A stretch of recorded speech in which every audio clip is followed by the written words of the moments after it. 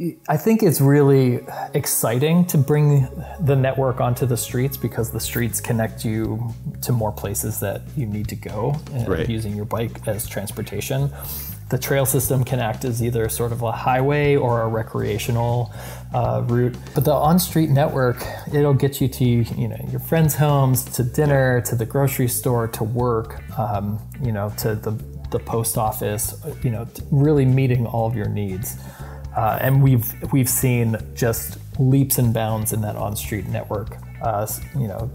Get put down, some temporary stuff. You're showing, like a Magnum Opus sort of piece of built infrastructure. It's really impressive. This was just chock full of cars. So this is a beautiful raised unidirectional in each direction cycle track that connects another protected bike lane on the other side.